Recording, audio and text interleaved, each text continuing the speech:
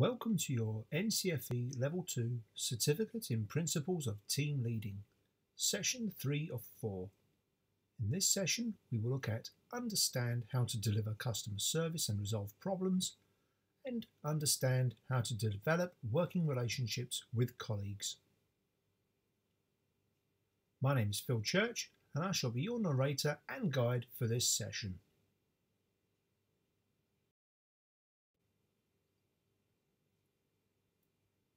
This NCFE Level 2 online Certificate in Principles of Team Leading course is brought to you by Poplar Harker and Solucious Equinox Training Solutions for online learning.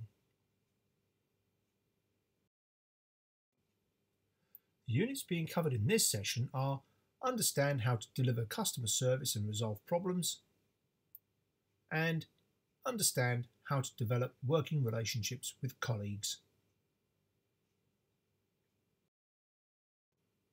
Now, completing your assignments, it's important for you to understand the action verbs in the assignment questions. And the action verbs are these. Define. Your answer must give the precise meaning of a word. Describe. In order to describe something, you must give a detailed account of it. Explain. You need to ensure that your answer is clear, revealing relevant facts. Identify. Point out and explain. Your answer should establish who or what something is. Please don't just provide a list. Give us some detail behind your findings as well. We will tutor you throughout the program and help you to complete the 2 assignments. Once you submit your assignments online, they will be assessed. All your completed assignments will then be submitted for internal and external quality assurance. And once this process is complete, you'll be awarded your qualification. For our remote assistance service, we can be contacted at learners@soluciousequinox.com. And as stated before, please mark your email subjects as NCFE Leadership.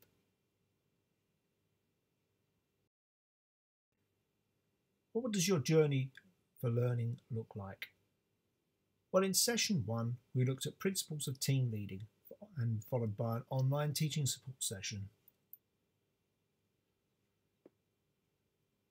And in the second session, we looked at understand business and understand how to communicate work-related information. And from then on, you should have gone on to complete your online assessment 1.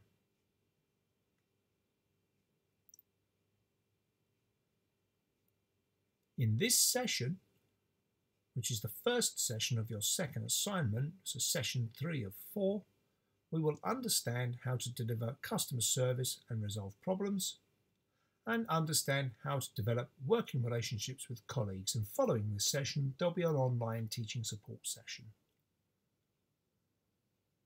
And in the final session, we will look at introduction to coaching, introduction to mentoring, and understand personal development, followed by an online teaching support session.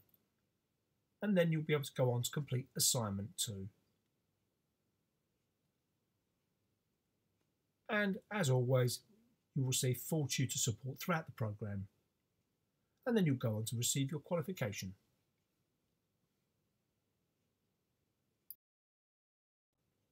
So in this section, we will look at understand customer service delivery. And to do that, we will explain the relationship between customer needs and expectations and customer satisfaction, and describe the features and benefits of an organisation's products and services. Explain the importance of treating customers as individuals. Explain the importance of balancing the promises made to customers with the needs of an organisation. Explain when and to whom to escalate problems, and describe methods of measuring their own effectiveness in the delivery of customer service.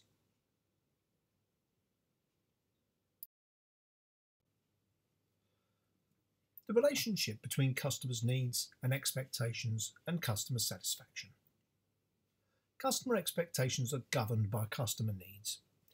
In plain English, a customer approaches a business, or your internal department, with a specific need for a product or service.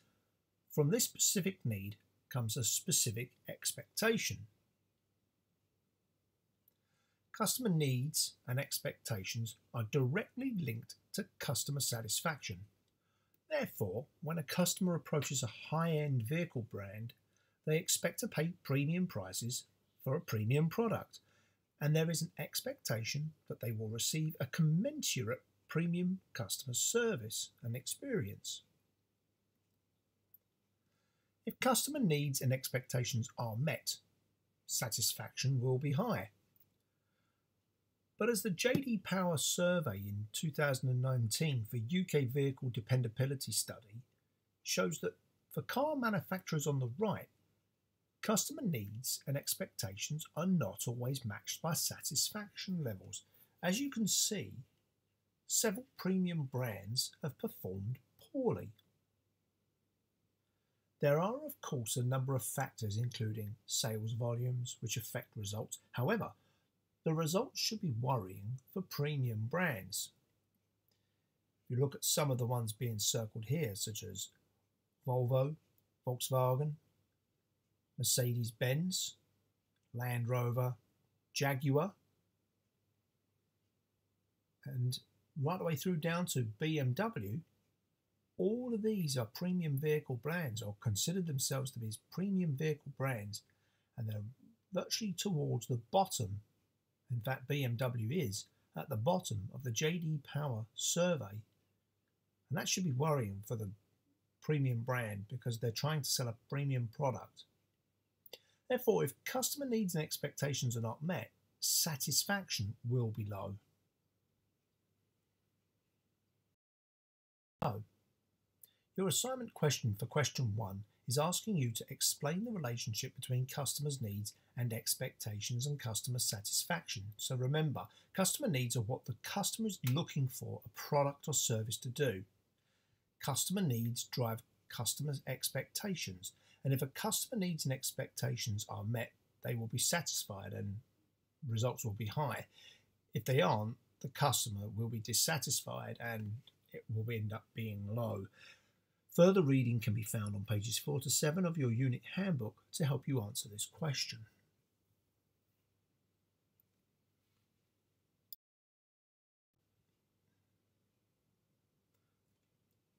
Each customer is unique, so treat them as such. So here's some important things to remember. Remember that each customer is unique. Each customer should feel important to the organisation. The customer feels that their problem has been heard and understood. The customer feels that action will be taken to find a solution to their problem.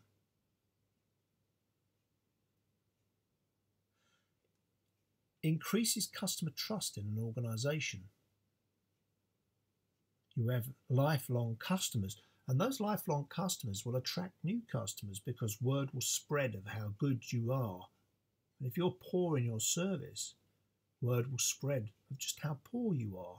In these days of product services and recommendations and things like Trustpilot and all of the online review systems that you can have, your poor customer service could be online within seconds and read by thousands. However, provide good customer service and your product and service recommendations will be recommended across all people and you will attract more people into your company. Practice active listening. Really understand and listen to what's being said and empathise with the customer. Understand their feelings. Identify their need and tailor any needs and responses and actions. Whether the customer is actually always right is a matter for debate. Incidentally, do you know who coined this phrase, the customer is always right? It was actually Marks and Spencer.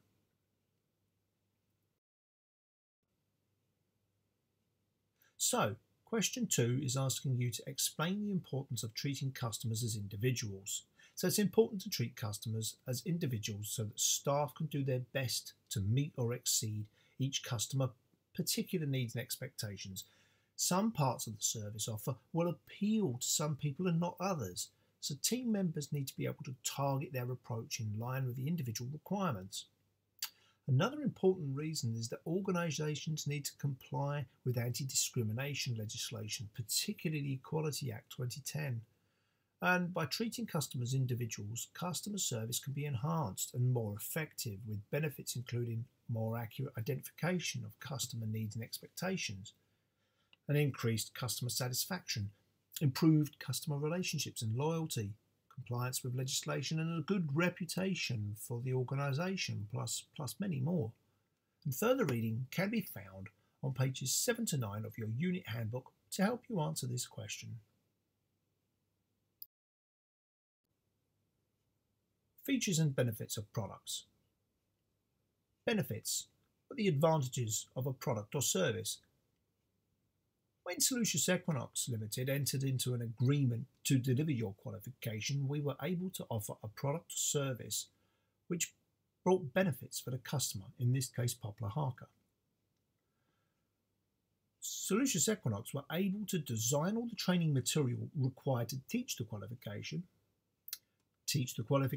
and assess the qualification, which is known as a combination of products and services. As all elements required to deliver this qualification were being offered by one supplier, this brought cost savings and a one-stop source.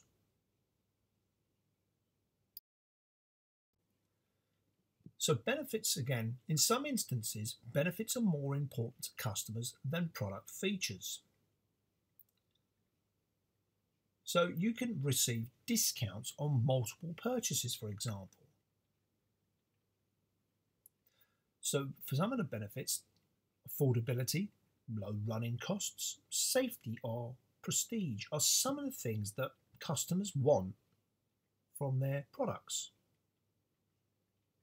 Some features, characteristics, attributes and qualities of a product or service, colour, size, ease of use. And the features suggest how a product or service will provide its benefits. Think of car production.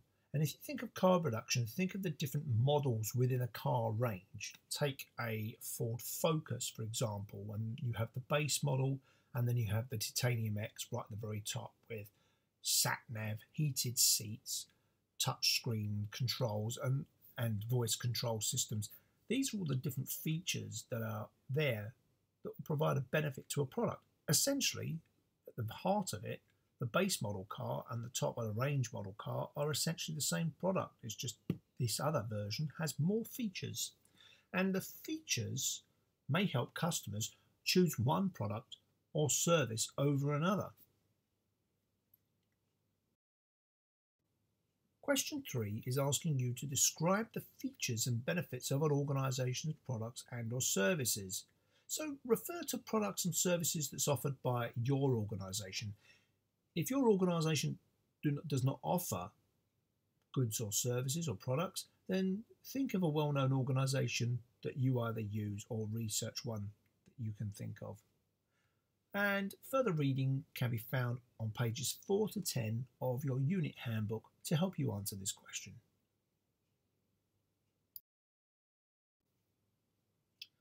Balancing promises to customers with the needs of the organisation. You may wish to go the extra mile to give good customer service. However, know what offers, if any, you are authorised to make. Are you authorised to make those promises? If not, find out from somebody who can and will authorise to make those offers. Don't overpromise. Don't promise what you cannot deliver. Know that you can deliver whatever it is you are offering, and this is basic good customer service. Keep your customers informed. Let customers know about changes or updates to their order. Give customers regular updates to let them know that you are working on their issue. Again, this is also basic customer service. Follow through on actions. and apologize, even if it's not you that's made the mistake, but somebody else within your company or organization has made the mistake that's affected your customer. You are representing your company, organization, your department. Make an apology on behalf of your organization. This is good. This is basic customer service. And fully understand the organization's terms and offers, and ask yourself again, are you authorized to make those promises? Because if those promises are not authorized, you're going to make your customer extremely upset.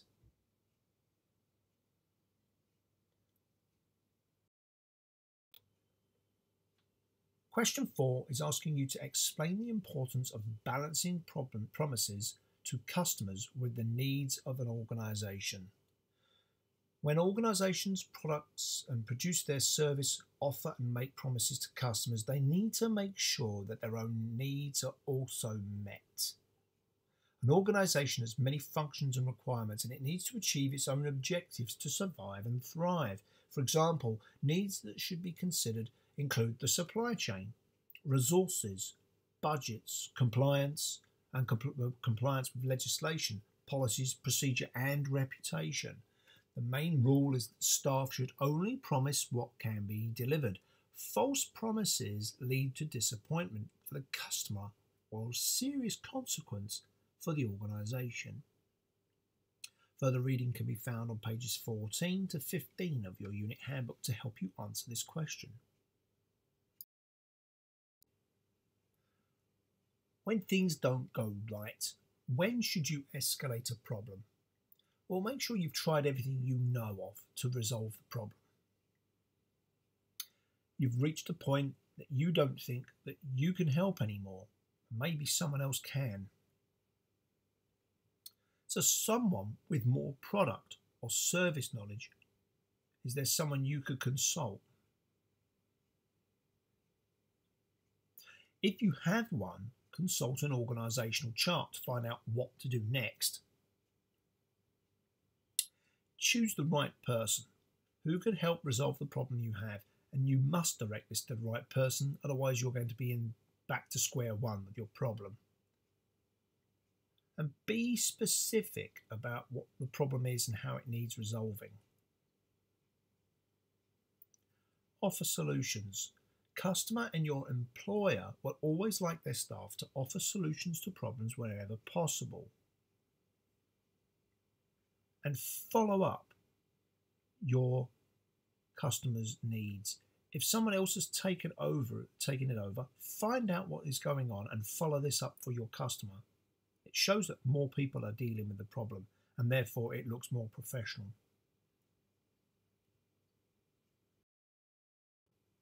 Your assignment question is asking you for question 5 to explain when and to whom to escalate problems. So, for example, when a decision is needed that's outside the limits of authority, when a customer requests something that's outside the limits of responsibility, you're going to need to report this up. When dealing with complaints or problems that are outside the limits of your authority, when a member of staff does not have enough experience, knowledge, or skill to be able to do something on their own, who do you report this to? A team leader or supervisor, a more experienced member of the team, maybe someone from a different team who understands the issue, other managers, a staff helpline or help desk, and subject specialists. Further reading can be found on pages 16 to 17 of your unit handbook to help you answer this question.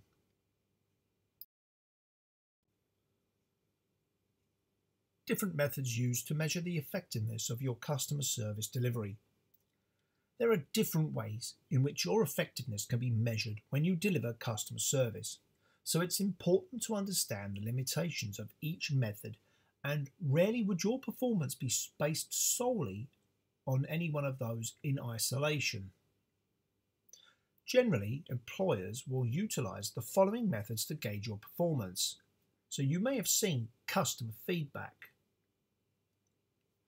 peer feedback in your department, such as 360 feedback, and performance reviews, whether it be quarterly, half annually or annually performance reviews.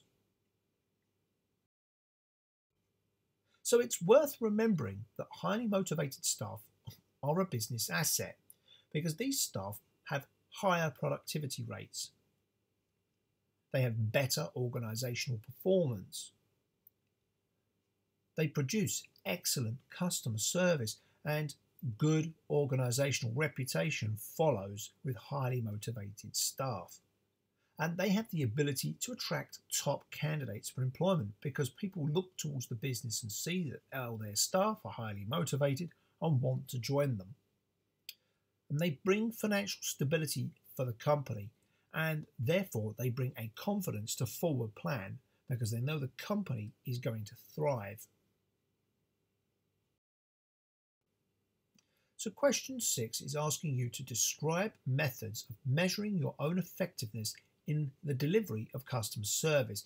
So think back to some of the other areas we've just been talking about, but don't forget listening to feedback from your colleagues in methods such as 360 feedback, gaining feedback from your line manager, maybe in the form of appraisals or weekly meetings, reviewing sales targets and analysing results, reading customer complaints and listening to customer feedback. Further reading can be found on pages 18 to 19 of your unit handbook to help you answer this question.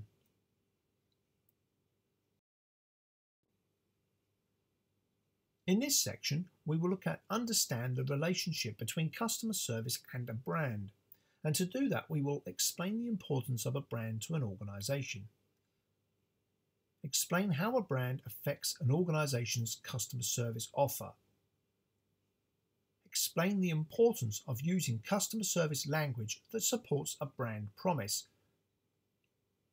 And identify their own role in ensuring that a brand promise is delivered. The importance of a brand to an organisation. Brand differentiates from other products or services. The customers know what to expect. It brings customer loyalty. If you look at some of the brands there, McDonald's, BMW, Levi, Visa, Coca-Cola, Lego, they make the organisation memorable and an air of familiarity. And these brands increases an organisation's profile and value. Well, what's in a name? Take our name, Solucious Equinox Training Solutions. Some of our customers think Solucious is Latin and ask what it means. It is not Latin, but it's memorable and a play on words for solutions. Equinox. Equinox suggests a new beginning, which it was for the founders of the company. And online learning, this title shows that the business has an online and real-world presence. There is another version of this logo. The use of dark blue denotes the company's origins in policing. This globe features an alignment, and this is repeated. This denotes our founding strapline, aligning your training needs. This is an abbreviated version of our full logo, and it's used in various forms on our products. In fact, you can see one on the bottom left of this screen. And our other company colour is grey, and this is featured on all our products and documents, and the colour is modern and contemporary.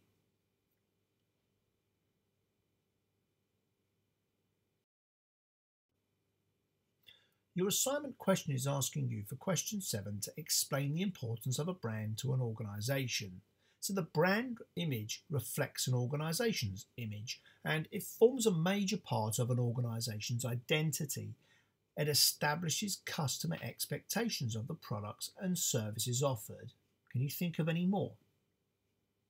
And further reading can be found on pages 20 to 27 of your unit handbook to help you answer this question.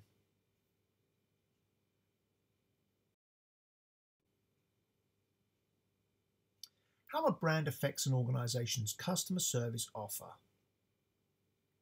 Customer service can be part of a brand. Solutions Equinox are offering, as part of their brand name, a solution to a customer's training needs. Tesco. In this example, Tesco are making a brand promise that every little helps.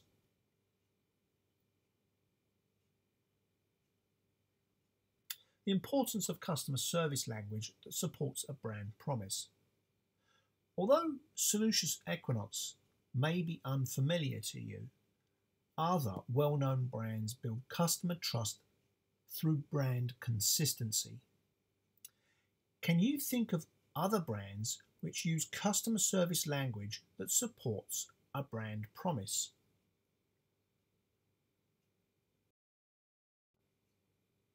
So in question 8, it's asking you to explain how a brand affects an organisation's customer service offer. So think about how people perceive a brand and how that brand can have a big influence on the service that was offered. And customer service offers should support the brand. Customers who identify with the brand are usually happy to accept customer service offers, and it builds trust. And question 9 is asking you to explain the importance of using customer service language that supports a brand promise. So using a language that supports the brand promise helps to establish and maintain the brand's image. Contact with staff will have a major effect on customers' impression of the brand and how they will perceive the brand promise. Using language to support the brand promise can help customers to develop and maintain a good impression of the brand. And if language was used which didn't support the brand promise, it could leave customers disappointed and skeptical about the brand promise. And further reading can be found on pages 20 to 27 of your unit handbook to help you answer these questions.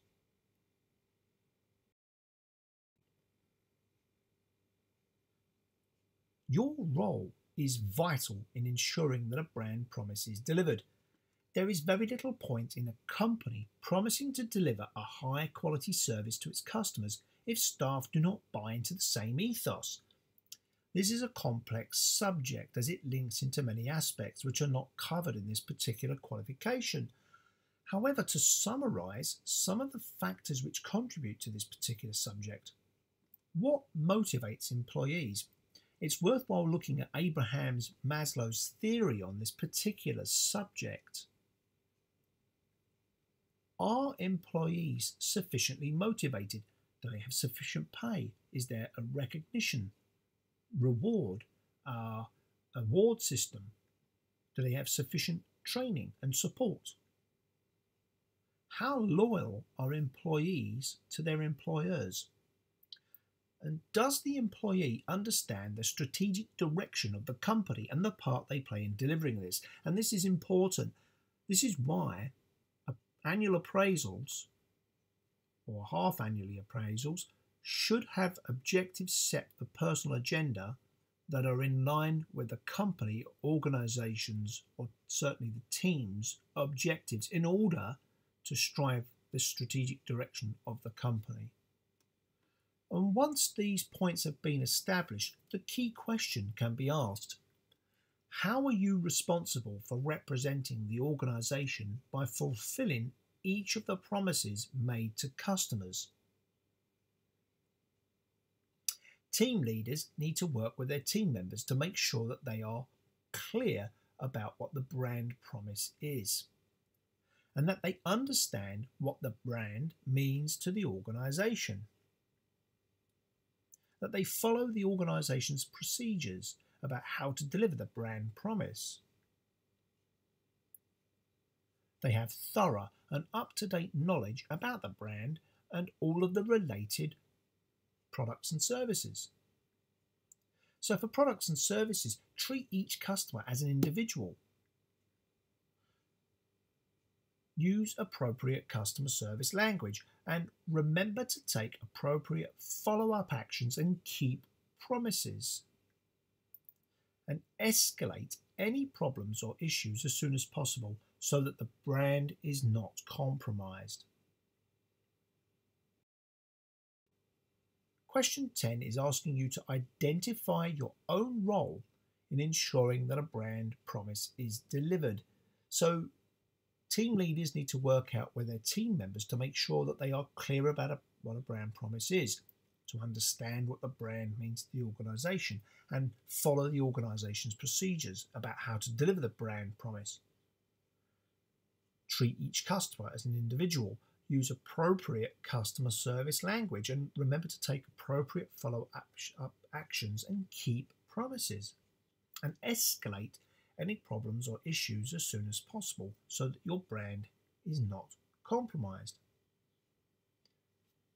Further reading can be found on pages 27 of your unit handbook to help you answer this question.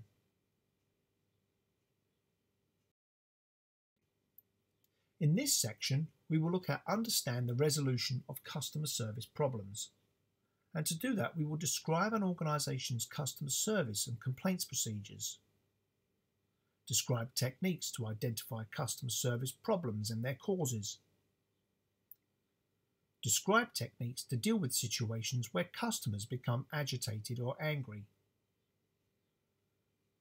Explain the limits of their own authority for resolving customers' problems and making promises. Explain the purpose of encouraging customers to provide feedback. And describe methods used to encourage customers to provide feedback.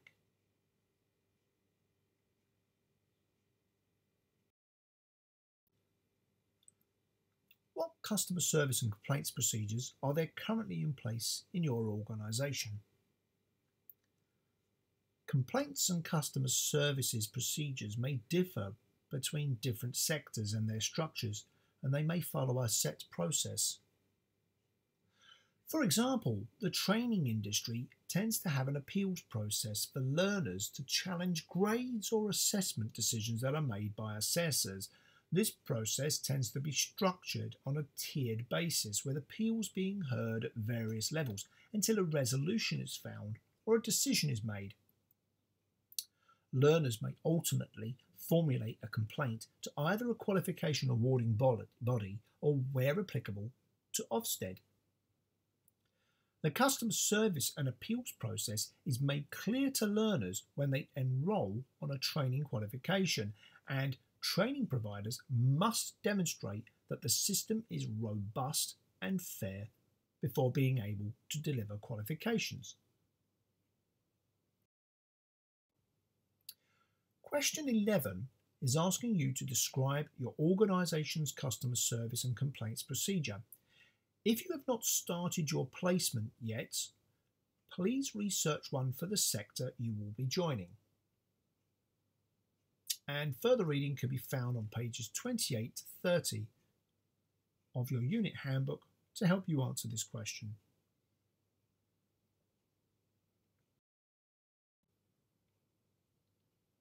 Techniques to help identify customer service problems and their causes.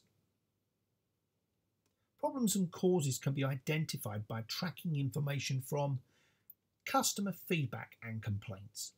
This relies on feedback being sought and systems being in place to capture this information. Feedback from staff who encounter the problems or deal with customers.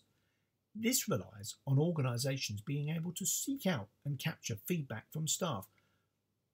There also needs to be an environment where staff feel able to share this information. Comments. Returned and rejected goods. There is a need to capture valuable information concerning returned goods in order to analyse the data. Internal audit and monitoring records. These systems need to exist to capture this data. External reports from suppliers, internal and external stakeholders. Legal action, learning from legal processes. And customer surveys, reviews, and forum comments. Although they do not give a full picture, they are valuable, and many forums these days and reviews are found on platforms such as Facebook and Twitter.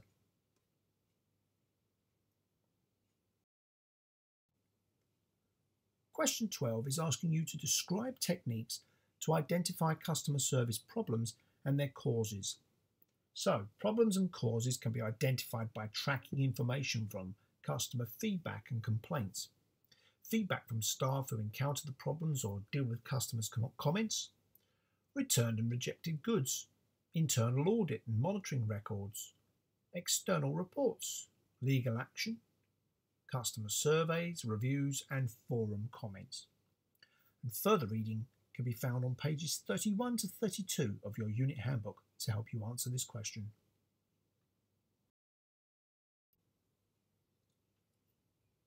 Techniques for dealing with customers who become agitated or angry. Safety first. Never place yourself in situations where there is danger to other customers, yourself, or other staff members. Only if it is safe to do so, consider the following techniques. Number 1. De-escalate the situation by offering to move somewhere quiet. Number 2. Always allow yourself an escape route and alert other staff members of where you are. Number 3. Speak clearly to avoid further antagonizing the person. Use open questions, TEDS and 5WH, so tell me, explain to me, describe to me, show me, and 5WH, who, when, what, where, why, and how. Use active listening skills. Show that you really are listening and paying attention. Show empathy and give the customer your full attention. They want to know that you care about the situation they are in. And apologise where appropriate and explain the reasons for the issue of problems. Number 8, explore solutions to resolve the issue. Number 9, agree, follow up actions and ensure that you carry them out. Forcing or competing as an alternative. Smoothing or accommodating. Compromise. And if necessary, withdraw or avoid. If they've taken a personal disliking to you, it may be better to have somebody else resolve the problem. And collaborate with each other in order to solve this problem and collaborate with your colleagues. So, question 13 is asking you to describe techniques to deal with situations where customers become agitated or irate. When dealing with angry or agitated customers, the first thing to do is to make sure that the angry customer does not pose a threat to the personal safety of the staff member, their colleagues, customers, or other people. If there's no immediate threat, staff should deal with the angry customer, followed by general techniques such as offering to move somewhere quiet and defuse the situation, using active listening skills, open questions, apologise and explain the reasons for the problem or issue. Show empathy and give the customer full attention using active listening skills. And other conflict management techniques include a win-win situation where you as a company and as a person wins and so does the customer by forcing or competing, smoothing or accommodating, and compromising. And can you think of any others? Further reading can be found on pages 32 to 34 of your unit handbook to help you answer this question.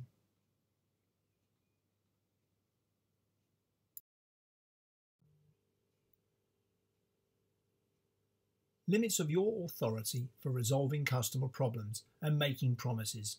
Remember, as we stated earlier on, you may wish to go the extra mile to give good customer service. However, remember, know what offers, if any, you are authorised to make. Remember, are you authorised to make those promises? Don't overpromise. Don't promise what you cannot deliver. Know that you can deliver and what it is you are offering, and this is basic good customer service.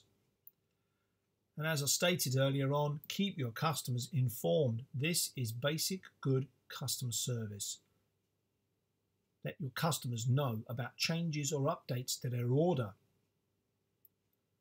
Give the customer regular updates to let them know that you are working on their issue. Follow through on your actions. And apologise. And as I stated earlier on, this is basic good customer service. You represent the company, the department, so therefore apologise for any mistakes made by your company. And fully understand the organisation's terms and offers. Remember, are you authorised to make those promises?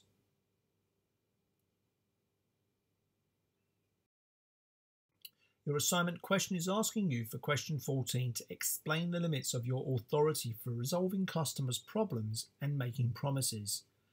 Please use your own role to answer this question. If you're still waiting to start your placement, please research this question based on the role that you will be doing. And further reading can be found on pages 34 to 35 of your unit handbook to help you answer this question.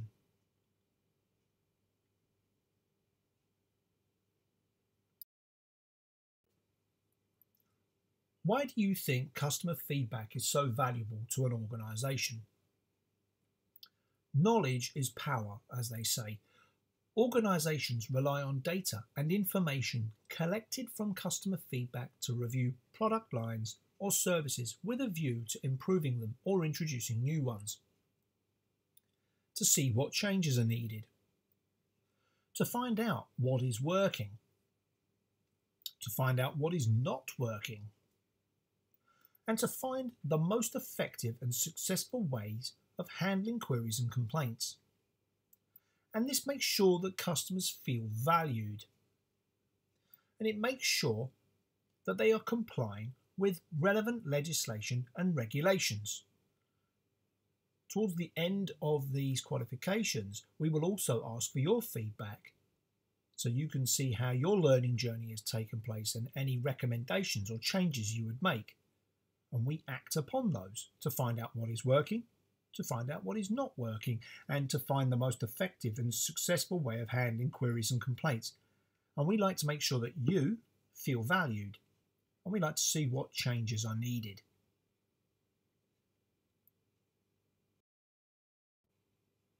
Question 15 is asking you to explain the purpose of encouraging customers to provide feedback. So remember what we've just covered.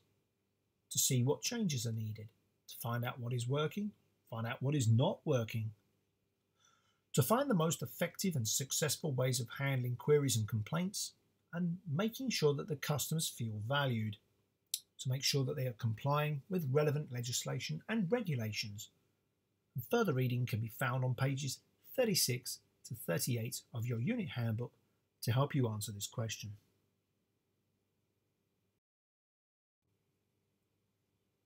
Some methods used to encourage customers to provide feedback. Talk to your customers while serving them.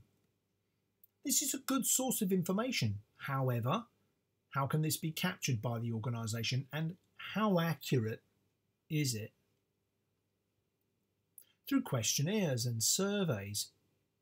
This is also a good source of data and information. However, how accurate is the data and how do you encourage customers to complete them? Some companies will have an award. If they complete the survey, they enter into a prize draw and they could win vouchers or holiday, and that's a way of encouraging them, or maybe a percentage off a product or service. Comments or suggestion cards, and this is a good source of information, but how do you encourage your customers to take the time to complete them? Feedback forms. This is a good source of information. However, how do you encourage customers to complete these and how accurate are they? Focus groups. This is a good source of information. However, there are challenges to make these reflective of customer targets in the real world. Social media. This is a good source of information. However, as we've seen many times in the past, they do attract comments from people with agendas or an axe to grind. The two big questions you should perhaps consider are: how do you incentivize customers to give feedback? How accurate is the data and information?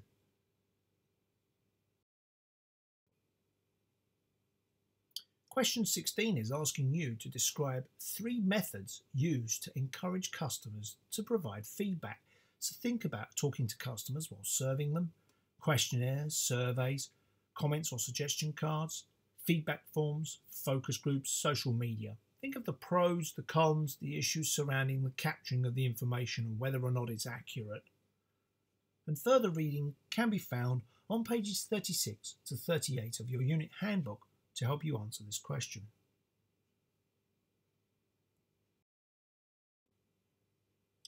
In this section, we will look at understand the principles of effective team working.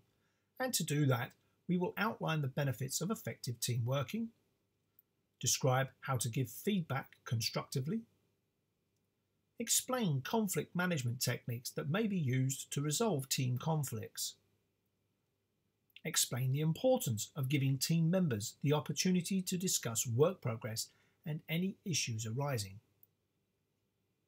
and explain the importance of warning colleagues of problems and changes that may affect them.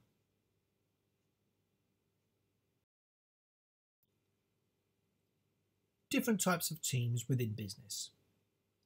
The types of teams that there are in business are strategic teams, management teams, operational teams, functional teams, cross-functional teams that work across departments, contract, project teams, virtual teams, matrix teams, and self-managed and task force. Can you research and find out what these teams are? The purposes of teams are they have a common purpose and objective, and they're designed and brought and introduced to increase productivity and reduce and increase quality. In many cases, they are a support system such as customer service, and they're designed to have continuous improvement and to bring in new initiatives and ideas. Dr. Meredith Belbin talked about 9 team roles, and they are the resource investigator, team worker, coordinator, plant, monitor evaluator, specialist, shaper, implementer, and the complete finisher. Every team should feature one of these roles.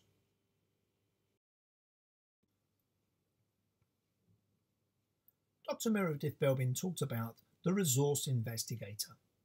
The resource investigator gives a team a rush of enthusiasm at the start of the project by vigorously pursuing contacts and opportunities. They use their inquisitive nature to find ideas to bring back to the team. They're outgoing, enthusiastic, they explore opportunities and develop contacts. They might be over-optimistic and can lose interest once the initial enthusiasm has passed, so don't be surprised to find that they might forget to follow up on a lead. The team worker acts as the oil between the cogs that keeps the machine that is the team running smoothly. They help the team gel, using their versatility to identify the work required and complete it on behalf of the team. They're cooperative, perceptive, and diplomatic. They listen and avert friction. They can be indecisive in crunch situations and tend to avoid confrontation. So don't be surprised to find that they might be hesitant to make unpopular decisions. The coordinator. The coordinator is a likely candidate for the chairperson of the team, since they have a talent for stepping back to see the big picture. They're needed to focus on the team's objectives, draw out team members and delegate work appropriately. They're mature, confident, and they identify talent and they clarify goals. They can be seen as manipulative and might offload their own share of work. So don't be surprised to find that they might over-delegate, leaving themselves little work to do. The plant. Now plants are creative, unorthodox, and generators of ideas. If an innovative solution to a problem is needed, a plant is a good person to ask. They're also known as an innovator. They tend to be highly creative and good at solving problems in unconventional ways. Creative, imaginative, free-thinking. They generate ideas and solve difficult problems. But they might ignore the incidentals and may be too preoccupied to communicate effectively. So don't be surprised to find that they could be absent-minded or forgetful. The monitor-evaluator are fair and logical observers and judges of what is going on in the team. They provide a logical eye, making impartial judgments where required, and weighs up the team's options in a dispassionate way. They're sober, strategic, and discerning. They see all options and judges accurately. Sometimes they lack the drive and ability to inspire others and can be overcritical. So don't be surprised to find that they could be slow to come to decisions. The specialist. Specialists are passionate about learning in their own particular field. They bring in-depth knowledge of a key area to the team. They're single-minded, self-starting and dedicated. They provide a specialist knowledge and skills. They tend to contribute on a narrow front and can dwell on the technicalities, so don't be surprised to find that they overload you with information. The shaper. The shaper is a task-focused individual who pursues objectives with vigour and who is driven by tremendous energy and the need to achieve. They provide the necessary drive to ensure that the team keeps moving and does not lose focus or momentum. They're challenging, dynamic, and they thrive on pressure. They have the drive and courage to overcome obstacles. They can be prone to provocation and may sometimes offend people's feelings, so don't be surprised to find that they could risk becoming aggressive and bad-humoured in their attempts to get things done. The implementer. The implementer takes their colleagues' suggestions and ideas and turns them into positive action. The implementer or company worker are needed to plan a workable strategy and to carry it out as efficiently as possible. They're practical, reliable, efficient, and they turn ideas into actions and organise work that needs to be done. They can be a bit inflexible and slow to respond to new possibilities, so don't be surprised to find that they might be slow to relinquish their plans in favour of positive change. And finally, the completer finisher. The completer finisher is a perfectionist and will often go the extra mile to make sure that everything is just right and the things that they deliver can be trusted to have been double-checked and then checked again. They're most effectively used at the end of tasks to polish and scrutinise the work for errors, subjecting it to the highest standards of quality and control. They're painstakingly conscientious and anxious, searching out for errors, polishing and perfecting. But they can be inclined to unduly worry and reluctant to delegate because they're terrified of giving their work to someone who might mess it up. So don't be surprised to find that they could be accused of taking their perfectionism to extremes. So the benefits of effective team working are: you have increased productivity, increased profitability, you develop trust, everyone knows their role and what others expect of them. It delivers a high standard of product and or service, follows the organisation's policies and procedures, delivers the project on time and in budget, provides support, and it's good for career development.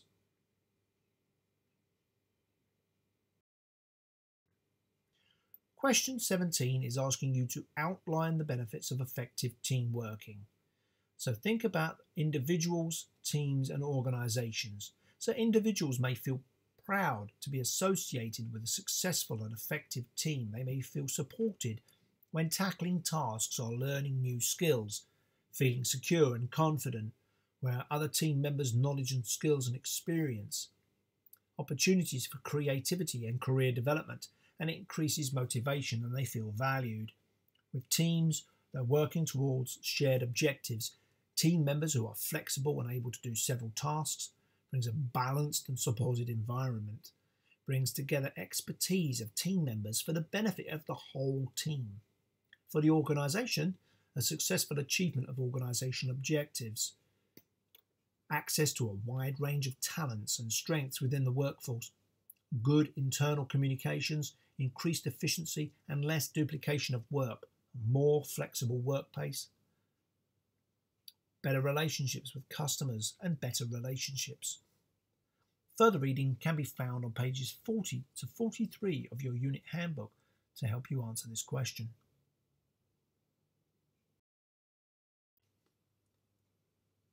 The importance of giving constructive feedback. Giving feedback is not just reserved for managers or supervisors. So how do you give constructive feedback? Well, identify the issue straight away and provide specific feedback about the problem. Don't go around the bushes, go straight to it. Use open body language, be welcoming, be warm, and don't be cold with arms folded and frowning.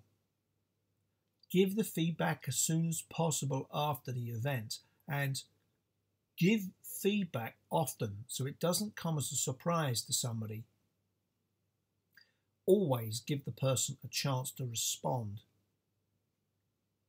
Give suggestions on how they may want to improve or ask how they think that they could improve. Review it and always show support. Feedback can be given in different ways. There's formal or informal feedback, such as a disciplinary or just a quick chat. It can be done verbally, as in spoken. It can be written in the form of feedback documents or a formal letter. Qualitative, such as collection of data, or quantitative. It's not always easy to give feedback. However, it is important for it to be honest and constructive. Honest, telling the truth, or able to be trusted and not likely to steal, cheat, or lie. And constructive, useful and likely or intended to improve something. Use appropriate language to the person receiving the feedback. Don't use hostile language. Put yourself in their shoes. And use the sandwich method. So be positive at the start, give your constructive feedback in the middle, and at the end give them a positive to go away with so they don't go away feeling glum. Always give them something positive to end on. So question 18 is asking you to describe how to give feedback constructively. So praise the individual or team for good aspect of their performance. Mention and explain areas that need to be improved and give guidance and support on about how to improve. Always finish on a high note about positive aspects and plans and hopes for the future developments and improvements. Have a clear purpose for giving the feedback. Respect the need for privacy and sensitivity, so don't go off telling other people. Be specific and use good questioning techniques and focus on the issue rather than the person. And further reading can be found on pages 43 to 44 of your unit handbook to help you answer this question.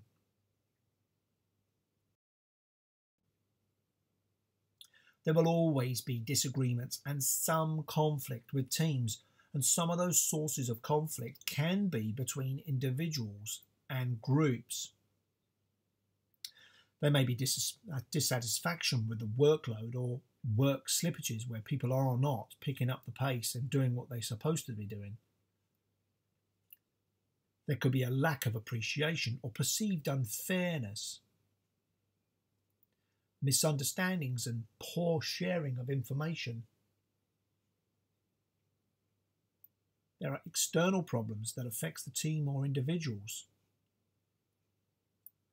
Differences of opinion. People having different objectives. That's why it's important to ensure that everybody on the team are driving towards the same goal. Incompatible objectives and in some cases rivalry. There might be bullying, harassment or personality clashes between individuals. And how that conflict is managed is negotiation between parties, sharing of good open communication and having understanding of the different personalities of the people on the team. Not everybody is going to get on with each other, but it's to ensure that everybody's driving towards the same goal and recognizing that everybody is different. And setting non-conflicting goals, so everybody's driving towards the same end. And having a clear explanation of policies and procedures, especially concerning bullying and harassment. Being consistent and fair with rewarding or disciplinary. Recognizing and rewarding effort for those who deserve it. And getting there early to stop anything from happening. A good manager, a good team leader spots these problems early. So in essence, forcing, collaborating, withdrawing and smoothing. And forcing, also known as competing, an individual firmly pursues their own concerns despite resistance from another person. This may involve pushing one viewpoint at the expense of another or maintaining firm resistance to another person's actions. So examples of when forcing may be appropriate in certain situations when all other less forceful methods don't work or ineffective, or when you need to stand up for your own rights, resisting aggression or pressure, and when a quick resolution is required and using force is justified. Some caveats for forcing: it may negatively affect your relationship with the opponent in the long run and may cause the opponent to react in the same way, even if the opponent did not intend to be forceful originally. You cannot take advantage of the strong sides of the other side's position. Taking this approach may require a lot of energy. And collaborating is also known as confronting the problem or problem solving. And that's in an attempt to work with the other person to find a win-win situation to the problem at hand, and the one that most satisfies the concerns of both parties. Withdrawing, also known as avoiding, this is when a person neither pursues their own concerns nor those of their opponent. They do not address the conflict but sidesteps, postpones it, or simply withdraws. And smoothing is accommodating the concerns of other people first, rather than prioritising your own concerns. So some examples of that is when it's important to provide a temporary relief from conflict or buy time until you're in a better position to respond or push back. But there are some caveats of that. You may be abused, there may be a risk of that because they might constantly take advantage of your tendency to try to collaborate, to accommodate and smooth. Therefore, it's important to maintain the right balance. And it makes it more difficult to transition to a win-win solution in the future because some of your supporters may not like your smoothing response and be turned off from it. Your assignment question for question 19 is asking you to explain 3 conflict management techniques that may be used to resolve team conflicts. Think about the win-win, collaborating, forcing or competing, smoothing or accommodating, compromising, withdrawing or avoiding. And further reading can be found on pages 45 to 49 of your unit handbook to help you answer this question.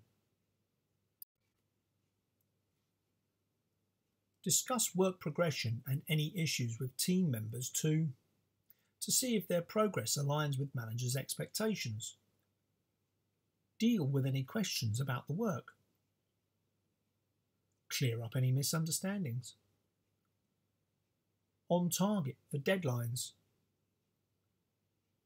To reduce stress. And to feel part of a team. To feel supported. Resolve issues. Have you ever felt frustrated that you have not been able to discuss the progress of your work? How did that make you feel? Did this make you feel that you weren't part of the team? Did this make you feel unsupported? Did this cause you to feel stressed? Did you feel issues remained unresolved?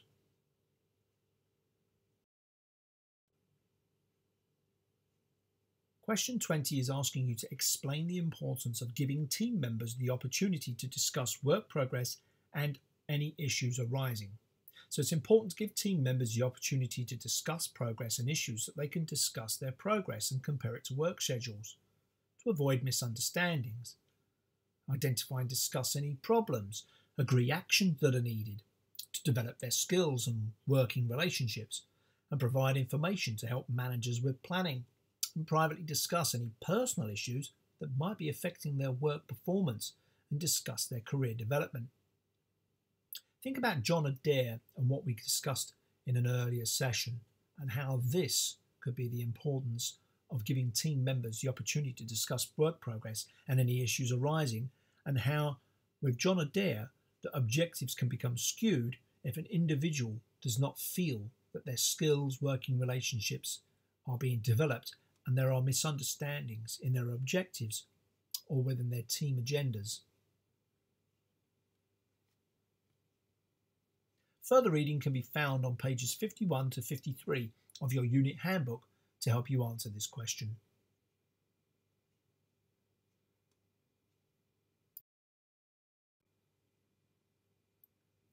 All change, all change. Things invariably change in our own lives for various reasons, and this is equally applicable to organisations. The process of effectively managing change within organisations is often referred to as change management. Change within organisations can be as a consequence of many different reasons, and some of the main ones could be as follows. Changes in technology. In this case, you see the high-speed train, Great Western Railway, changed from these trains to a new style of high-speed train because of signalling upgrades and from customer expectations wanting higher demand, which meant more trains in a shorter space, which meant they needed to upgrade their systems. And these systems, these old trains, would not cope with this. To reflect what competitors are doing. The changes in the marketplace. In many cases in retail, shop rents are extremely high. So in order to offset a lot of that cost, they're moving to online many shops, and therefore you can have click and collect or online delivery. Reflecting customer expectations. Many customers these days expect next day delivery or click and collect and are surprised when companies do not provide this. New legislation, regulation, standards such as the Health and Safety at Work Act, Working Time Directive and minimum wage requirements. Environmental factors, changes in legislation with politics. Internal business needs, cutting costs, modernisation, changes to product lines, etc. And external business factors. If you look at the COVID-19 coronavirus, many companies had to adapt, and failure to adapt resulted in the closure of many businesses.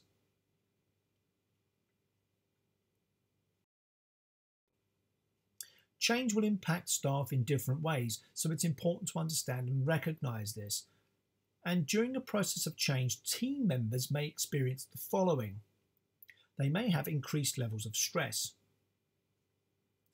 feelings of inadequacies, reduced productivity accompanied by failure to achieve targets. They may suffer from reduced pay. There will be a reduction in job satisfaction. And due to streamlining, there may be a reducement of career opportunities. They may feel a lack of confidence in their team managers and leaders. They might result in conflict between team members, particularly if some are facing redundancy and others are not. There may be a loss of key team members due to staff reductions or because they choose to leave and leave to join a company that's already undergone the change. A lack of job security. They may suffer or expect a closure of an organisation or sites within their portfolio. And Kubler-Ross demonstrated this with the Kubler-Ross change curve. Now, we've looked at this before, but this is importance of warning colleagues of problems and change that may affect them.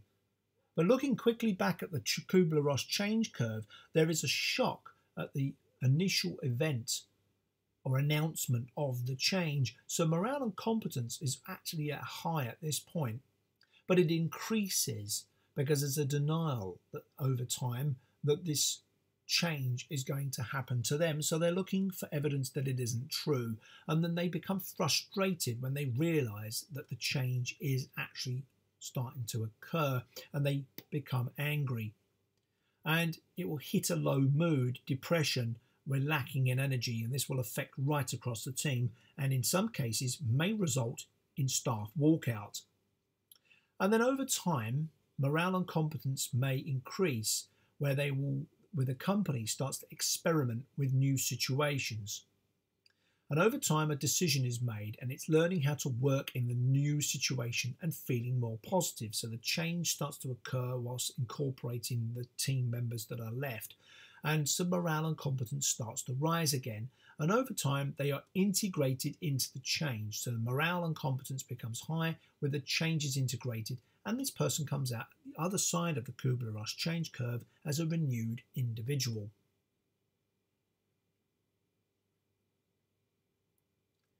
So help to manage change for the team by providing support. You as a team leader should manage expectations and answer staff questions and give input. Be receptive to staff voicing concerns and don't avoid it. Give organisational training and information. Keep your staff informed. Help the change go smoothly and deal with problems quickly. By warning colleagues of change that may affect them, teams can work together to anticipate work problems and changes. They can avoid problems or stop them before they become serious. By doing this, they can share accurate information and be adequately prepared for changes. And they keep the delivery of products and services on track. Sharing and building trust between individuals and teams, and make sure they understand the changes, and always give and receive support.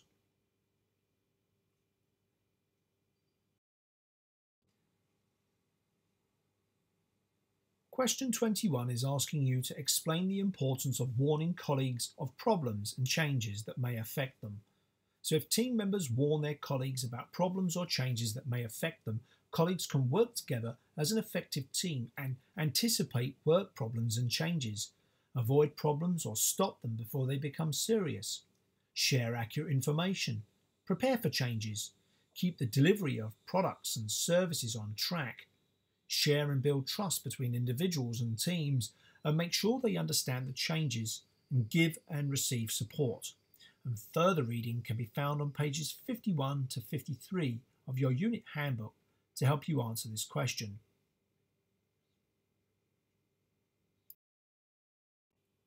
In this section, we will look at understand how to develop working relationships with other teams and departments.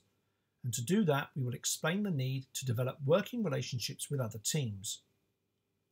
Identify the benefits of developing working relationships with other team members and departments. And describe ways in which working relationships with other teams and departments can be developed. And explain the potential impact of ineffective working relationships with other teams and departments.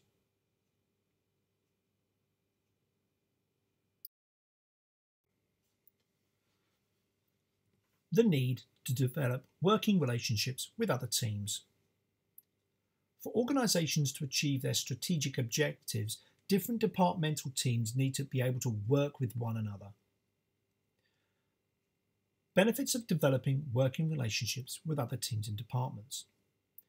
Interdepartmental cooperation brings many benefits to the organisation and the individuals concerned, and these include sharing best practice, learning from one another, utilising experience in other teams, networking opportunities, and learning about the wider organisation, which itself is career enhancing. There's better communication skills. It brings about high levels of trust, increases employee morale, improves productivity, and therefore you have lower staff turnover because your staff are happy working for you. Question 22 is asking you to explain the need to develop working relationships with other teams. So for an organisation to run smoothly and successfully, people from different departments and teams have to be able to work well with one another. When teams have a good working relationship, there are many benefits for the individual and team members, the team as a whole, and the organisation. And question 23 is asking you to identify the benefits of developing working relationships with other teams. Think about better communication skills, high levels of trust, better employee morale, and improved productivity and lower staff turnover. And further reading can be found on pages 54 of your unit handbook to help you answer this question. Ways in which working relationships with other teams and departments can be developed. Showing respect to other teams and their staff.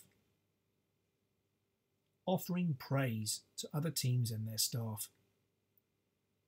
Being reliable and accountable by delivering on commitments made to other teams and their staff.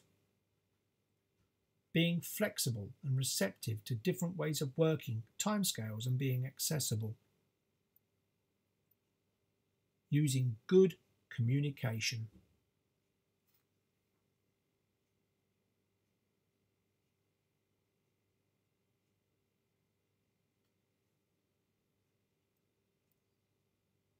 Potential impact of ineffective working relationships with other teams and departments. Team members may feel underappreciated and undervalued, and this can lead to poor productivity and have a negative impact on staff morale. There may be conflict when members of different teams and departments don't work well together. Tempers may flare. There may be arguments and differences of opinion that make it hard for the rest of the team to work well together. Team members may leave. If an employee is unhappy, they will probably look for a new job. There is no trust. Poor working relationships don't involve trust, which is essential to a productive working relationship. Without trust, information won't be shared, there won't be a collaborative spirit, and goals may not be achieved. Poor morale. If even two employees from different teams don't have a good working relationship, it can affect the morale of the whole office. Low morale has a huge impact on productivity. Goals won't be met. Working well with other teams is essential to ensuring that goals and targets are achieved. Ineffective working relationships can prevent goals and targets from being met. Your assignment question for question 24 is asking you to describe ways in which working relationships with other teams and departments can be developed. And question 25 is asking you to explain the potential impact of ineffective working relationships with other teams and individuals. So remember about teams showing respect, offering praise, being reliable and accountable, being flexible, and using good communication. And team members may feel underappreciated and undervalued. There may be conflict. Team members may leave. There is no trust. Poor morale or goals won't be met. And further reading can be found on page 56 of your unit handbook to help you answer these questions.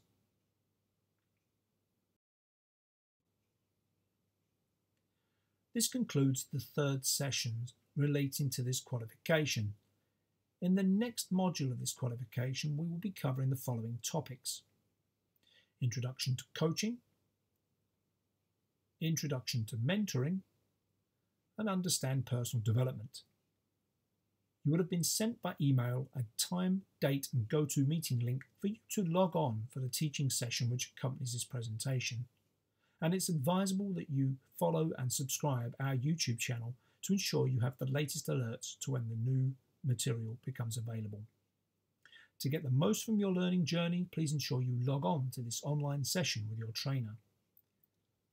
We hope that you found this presentation useful, and we encourage you to use the unit handbooks which are accessible in PDF format from your ePortfolio to support your studies. For any questions, either use the online GoTo support or our remote assistance service, and we can be contacted at learners@solutionsequinox.com, and your emails must be marked in the subject heading NCFE Leadership to avoid them becoming lost. Thank you for listening.